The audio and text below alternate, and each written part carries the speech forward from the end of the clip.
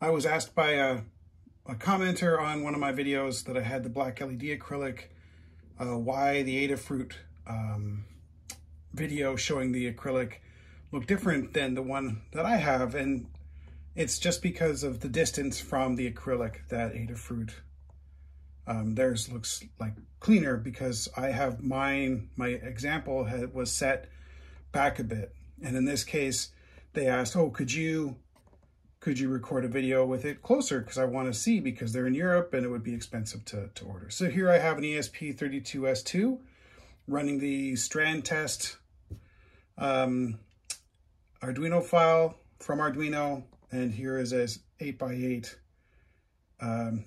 RGB LED matrix with the LEDs directly attached to